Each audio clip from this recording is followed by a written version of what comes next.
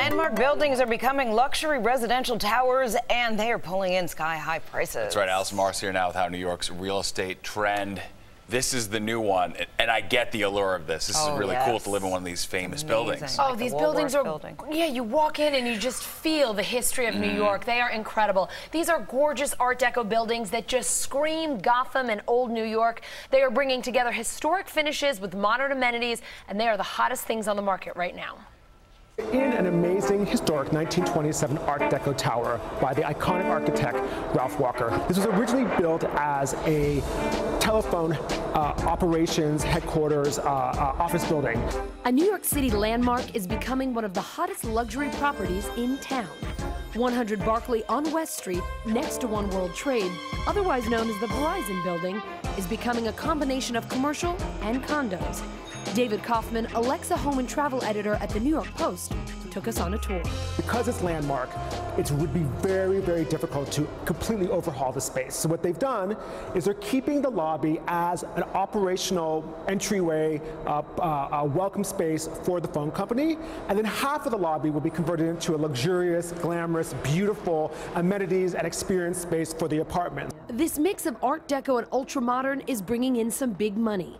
The model penthouse is nearly 4,000 square feet with 4 bedrooms and a $12 million price tag. They're developing over 150 apartments between 1 and 5 bedrooms, $2.5 million to over $12 million. You have beautiful details like white oak herringbone floors, lots of modern art, really tall ceilings.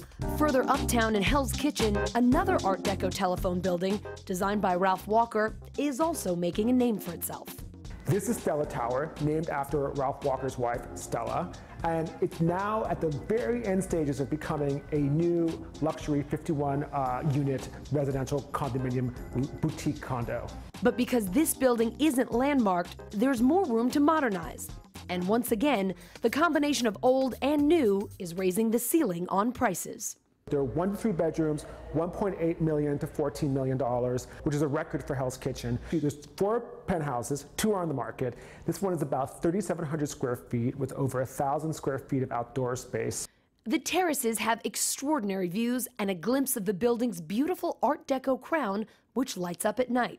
And thanks to local zoning, those sightlines will never go away. This building is located in a part of Hell's Kitchen that's been zoned for only buildings 6 floors or lower. So none of the surrounding real estate around here will go above that 6th floor limit, which means that all of these incredible views to the river, to Midtown, to downtown, all these views are basically going to stay here, for a long time.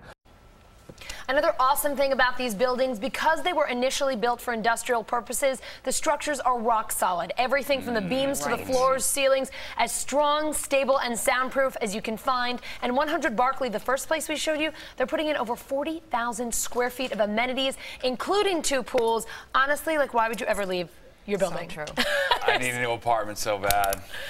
Wow, that's incredible. We got a couple. I can't afford that. We got a couple we can tell you, Steve. Come on. It's like a pro sport here, sort of lusting after other people's apartments, isn't it? I mean, there's so many amazing apartments, people with endless money. Forget about pro sport. I do it for a living. I go and look at these apartments and go home and just think, God, I'd love to live in one of these.